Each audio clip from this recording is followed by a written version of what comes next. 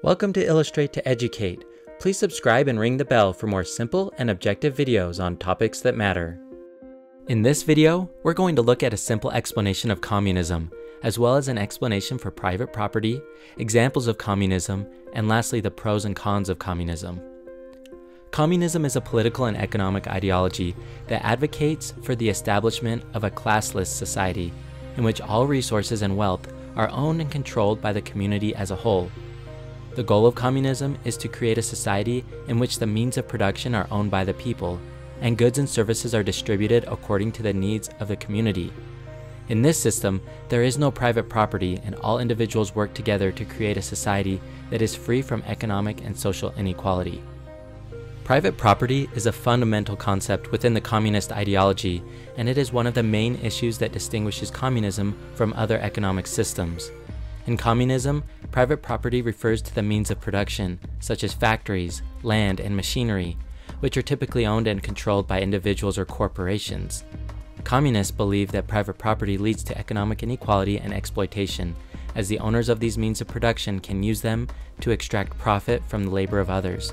They argue that private property is a form of theft, as it allows individuals to take the fruit of others' labors without contributing anything themselves.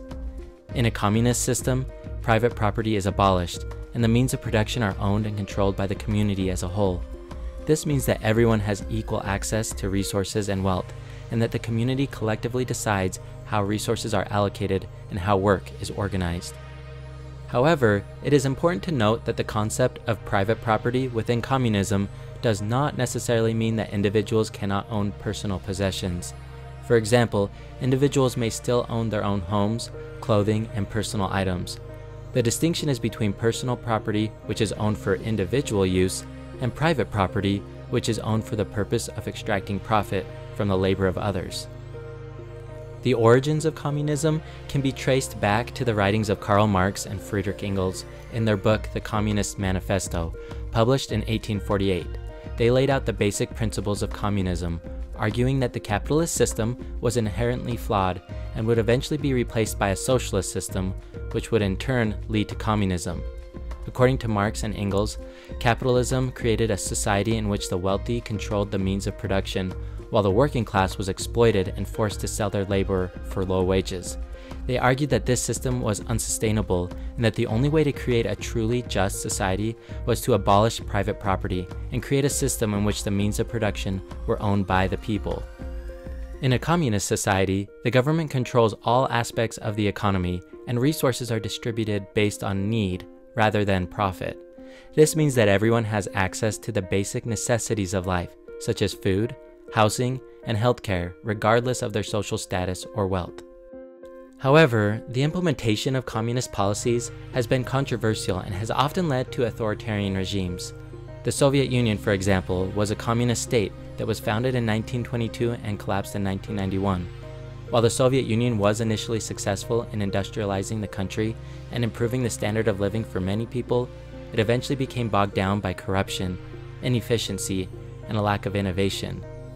Similarly, China has been governed by the Chinese Communist Party since 1949. While the party has implemented a number of communist policies, including the collectivization of agriculture and the nationalization of industry, it has been criticized for its political repression, human rights violations, and environmental degradation. Despite these challenges, communism remains a popular ideology in many parts of the world, particularly in countries with a history of colonialism and imperialism. Supporters of communism argue that it is the only way to create a truly just society in which resources and wealth are distributed fairly, everyone has access to basic necessities, and promotes a sense of community and collective responsibility. However, critics argue that communism is inherently flawed and that it leads to authoritarianism, the violation of individual freedoms, lack of incentive, and economic inefficiency. What are your thoughts about communism? Leave a like and a comment, and subscribe to Illustrate to Educate to support more simple and objective videos on topics that matter.